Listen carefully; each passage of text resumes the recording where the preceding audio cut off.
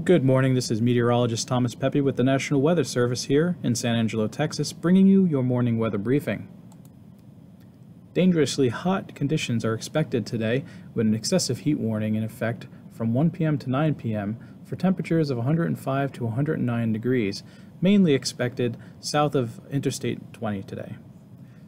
North of Interstate 20, there's a heat advisory in effect from 1 p.m. to 9 p.m., and that's for temperatures ranging from 101 to 104 degrees. Hot and dry conditions will persist through much of the week and into this weekend, with highs in the 105 to 108 degree range on Tuesday, and triple-digit temperatures continuing through the weekend.